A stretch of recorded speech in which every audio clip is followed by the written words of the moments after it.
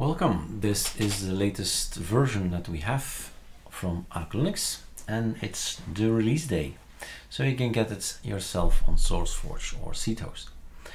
There's a question online on the forum, and we tend to answer our questions often with a video. And this one is about Firefox. Can we get Firefox in French? So Ctrl-Alt-F in our systems is gonna launch, and in my case launch, I don't know, 15 tabs or something. So closing them up.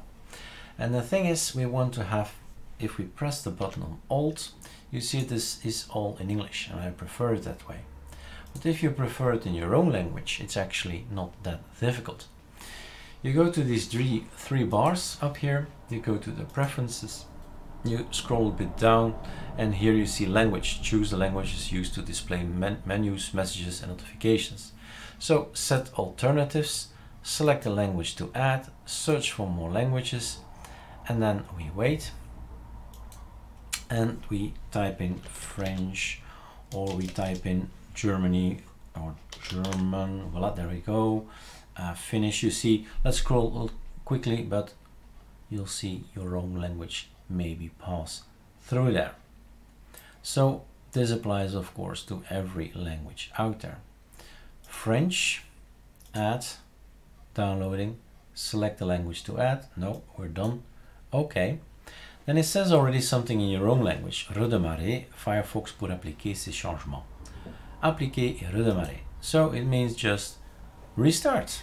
Restaurer la session précédente, fait défiler vos onglets et les classant selon leur dernière utilisation. I'm reading just the text here. And if we're pressing on Alt, you see fichier, édition, affichage, historique, marque-page, outils et aide. So everything is now back to French, and I wouldn't be Eric if I wouldn't give you some technical advice as well. Inside your hidden folder Mozilla is all the stuff you need to investigate from time to time. And in the default, in the extensions, there is this French thing in here now. There is a language pack, French, and the French dictionary, it seems, as well. And there is also United States dictionary in here, and other stuff as well, like the themes and all that. So if things go wrong, and they always go wrong, like computers, right? Then you know where to go to. You can actually uninstall the language this way. Say, okay, don't want to have a language anymore. Because let's try it. If we go to General and scroll down longer, right? Choose, le choix de la langue. So choose your language, your preferred language, and there you go. We don't have any English preferred anymore. It's just this French thing.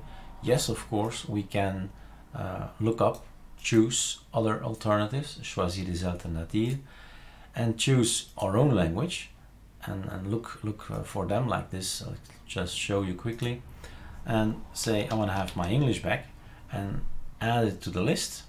But actually, it's simpler if you know that the fact is that this thing is in here. So French is out again. I don't need the dictionary again as well. And when we boot up, Ctrl-Alt-F, that's something they should have thought about, to reset everything.